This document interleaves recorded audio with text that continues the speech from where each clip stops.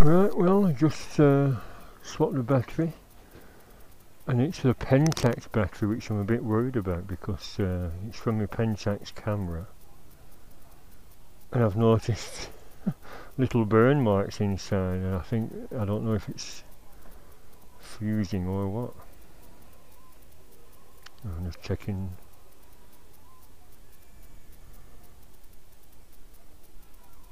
Yep. It might not have needed changing, was it, chirping?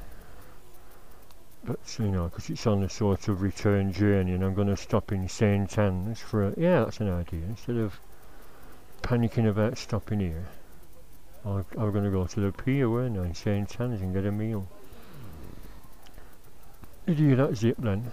I've purchased something. Guess what? 5XL. Now, someone said to me that when you're wearing yellow or greenish yellow hi-viz, you're not necessarily seen because you blend into green things like a line of trees, and people don't see, you know, yellow hi-viz. So, you see, I bought an orange hi-viz vest, $16.99. I just spotted this. It's a coincidence, isn't it? Another Hornet, 900. Some nice bits on. Delcovic exhaust, G17 EJD. And he's got them mirrors with the extra indicators on. Well, in fact, he's replaced his indicators with them. What a coincidence, rare about like a Hornet, and I'm parked next to one at the Fat Man's shop. Got them little tiny indicators on back. A luggage rack though, that's nice, isn't it? I wonder if you could fit it with standard cans.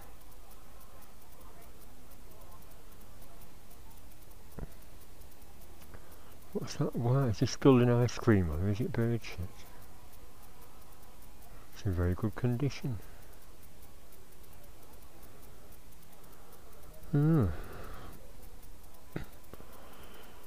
Well, you don't need slash cuts on them, Delcovic. What they sound like. 63 degrees, is that a more realistic temperature? Right, next stop, St Anne's for a meal at the pier. And I'm hoping that little waterfall's going, because it wasn't last time. They switched the bugger off. Stop just where my turning circle is. He stopped.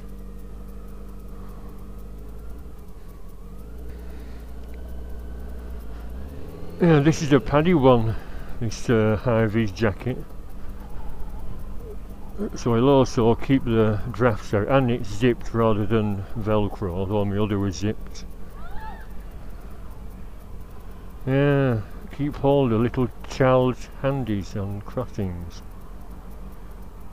Panicking then, weren't we? A little lad were going to run across the road. South Pier, family family fun fair. 80 tickets for £60. What tickets? Victorian Photo Studio. Laughing Donkey Family Bar. Ice cream, Kelly's Hot Food, coffee and crepes. What's crepes?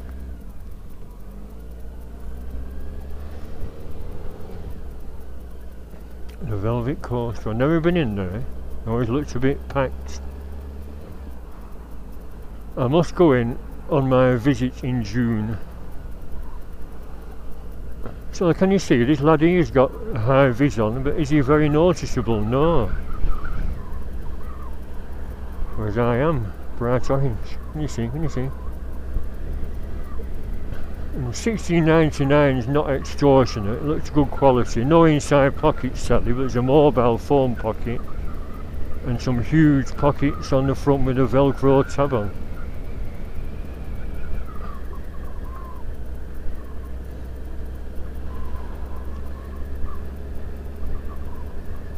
So yes, it might not look cool, but I think it's wise. Be seen, be safe. I keep saying I'm still alive after 35 years of biking. Next month it'll be 35 years since I bought my 125 in June '83. But saying that, will it tempt fate into something happening? Stay more. Just rooms, does that mean no brekkie?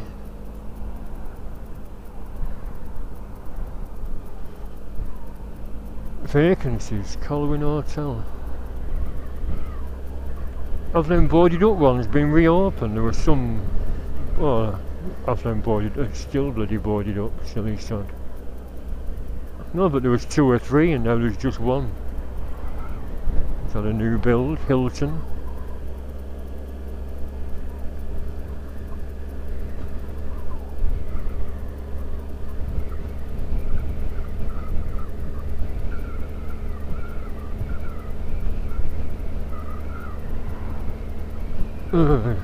Just realised I've spent most of the cash I had. Oh, is this a burned out one? I just spent all the cash I have on that jacket. So I have to find a cash point. Unless I just have a brew and go home. I've got some barbecue chicken in the fridge waiting. Yeah, I think I'll just have a coffee and go home, rather than do the full tour. That can wait. I did mention earlier I was going to go up to Lancaster then back through the Trough of Bowland, but just going back to the junction to get to Knott End is a few miles down the road.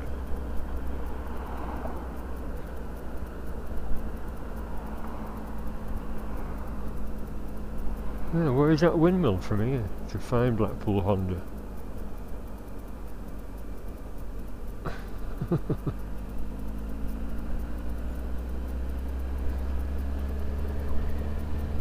I think you can't get lost in Blackpool. I think it's up there, and instead of turning off for the motorway you turn left. But isn't that funny little road which leads to the big car park in the centre of Blackpool? I don't know. Another new estate. They look like horrible boxes, don't they? They have turreted roofs to break up the... oh, a couple have got turreted roofs. This was on the news this area. It said they're putting signs up saying no loitering in the sand dune because lovey-dovey couples are getting up to all sorts, and they talk to an elderly couple. Oh yeah, the meerkats. He said, I beg your pardon, we call them the meerkats because heads keep popping up while they're up to their activities. A head will pop up and then they carry on. And I thought, well, have they not always been getting jiggy in the sand dunes? Probably just the same years ago. There was a documentary on telly about Blackpool, Sarah Lancashire, her off Coronation Street, talking about you know, when her mum and dad used to take her when she was a young girl. And she was talking to an old chap. He said, oh, they're all courting couples under the piers at night, moans and groans. And he said, then they get the last train home and they take the light bulbs out of the take the light bulb out of the carriages for a passion wagon for the journey back home. And it all groans and moans then. I thought, yeah. Nothing changes, does it?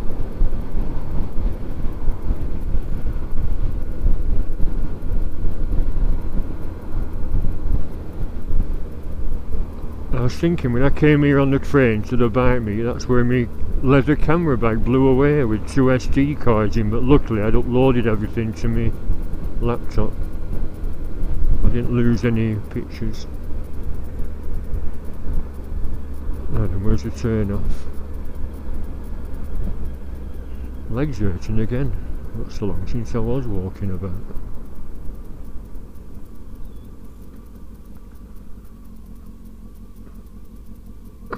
Now whereabouts was that pond and the waterfall? Was it before or after the pier? Forgot. Soon find out, won't we?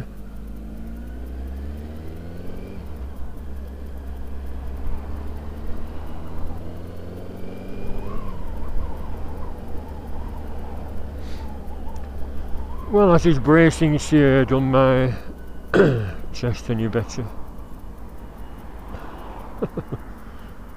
It was just a little cough. I think it might be the start of hay fever. Not that I get it very badly these days. You're meant to grow out of it. I was terribly inflicted when I was young. Eyes streaming, eyes felt like they had bloody pepper in, sneezing like hell and coughing. This way to the beach. Police warning. Is your conduct appropriate? Is that what they meant by humping in the sand dunes? Is your conduct appropriate? Unless it was when it said illegal activities. Are they meeting prostitutes for a romp in the dunes? Ew.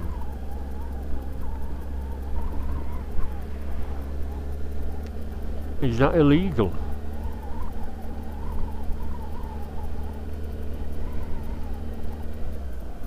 I'm pleased to say there's been no clicking after watching that American's video with his sprocket clicking, and someone said you need new bearings for the front sprocket drive spline. So hopefully it was just bedding in after all. Am I going down on these bloody bumps? I did that last time. Now then, pier. I'll find that waterfall grotto and film in there because I missed doing it last time. I imagine it looks lovely from inside. And then I'll go back up to the pier and see about some grub. See how much money I actually have. And if I've only got money for a brew, I'll have a brew and then go home via Lytham Way, that quiet road.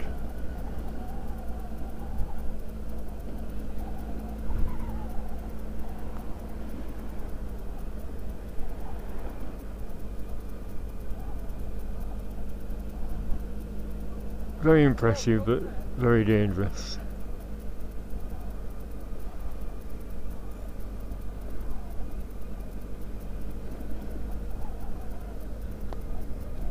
How busy is the cafe? Not so bad. A couple of empty tables. Stopped a bit sudden then. Albert, don't acknowledge me.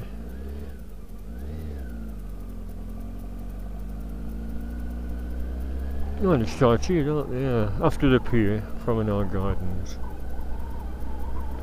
Oh, there we go. So this is where I was walking last year. First thing is a Victorian fountain. It switched on. Yes. And where's the waterfall? After this junction.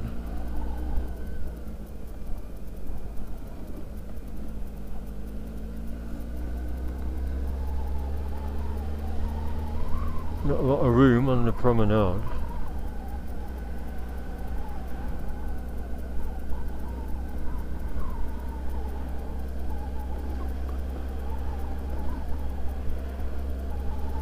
Yeah, when I came last time, a parking attendant come up and he said, "Oh, it's free on Sundays." I said, "Oh, good.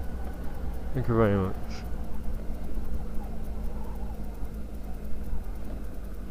Got the waterfall again, turned off. What's up with him? What, have they bloody motor packed up or what?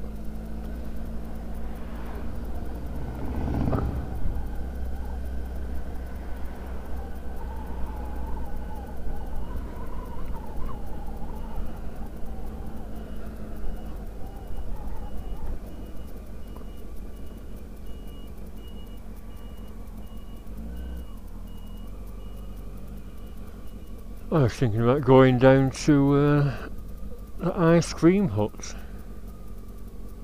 and having an ice cream instead of a sit-down meal for which I've no money anyway. I've got enough for an ice cream, I think. Yeah, sod it, I'll go down to the ice cream hut. I don't feel tired. I mean, someone said, "Oh, if you don't have anything to eat, you will feel You will feel tired.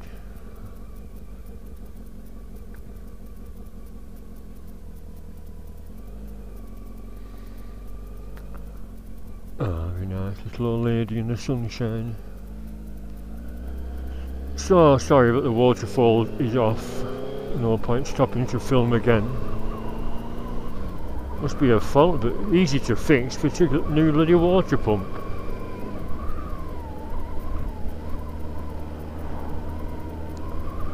If you haven't seen my other video from last year, I walked around those ponds and gardens and there's some koi carp or something in. And there's normally a waterfall and you can go behind it in like it's all a man-made grotto of course, but it looked very nice if it was working. And it's still bloody switched off.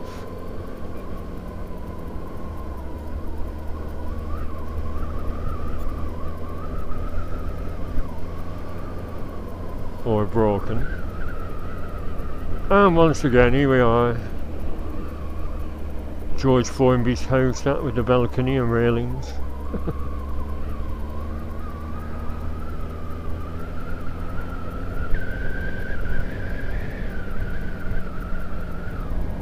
Still okay for fuel. Marvellous.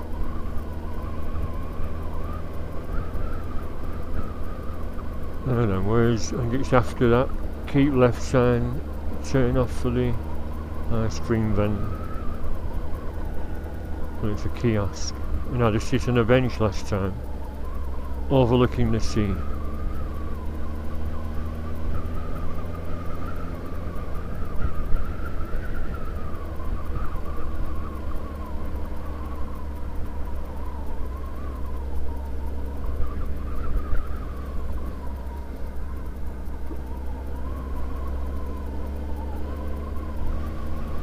Where is the bloody turn off?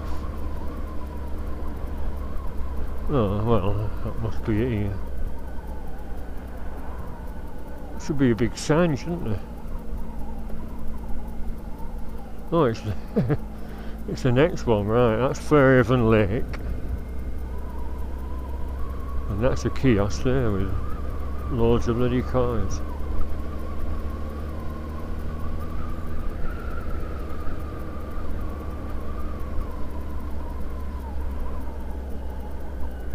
Nothing behind, good.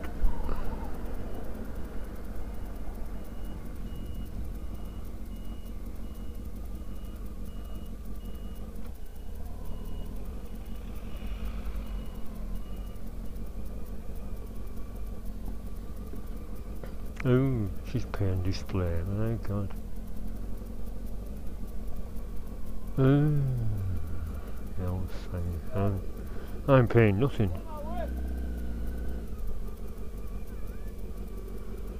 Oh look, it'd be nice to sit on that bench. How much is it?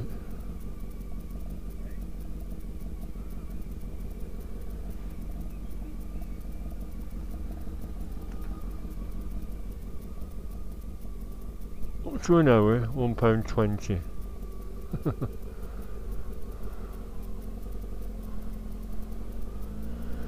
Not exactly extortionate if you just want to stop and relax in the sunshine. An hour's a long time, isn't it?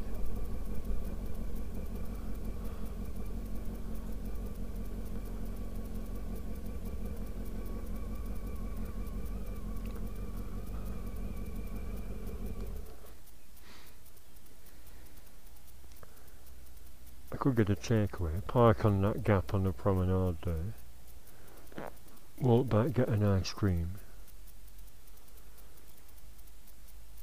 And then, oh, someone sat on that bench. Only one bench. Oh no, there's one over there. Two over there, empty.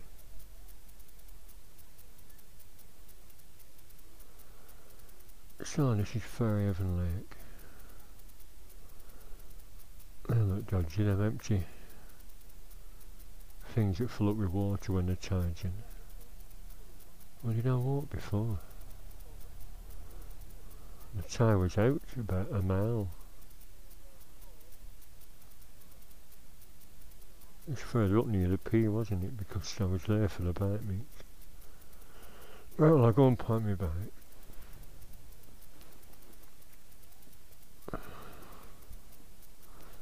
up here, come out for an ice cream, go back to my bike.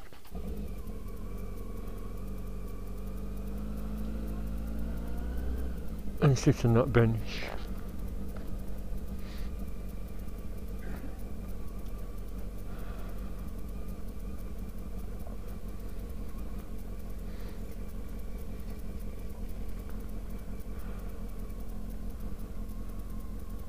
I do.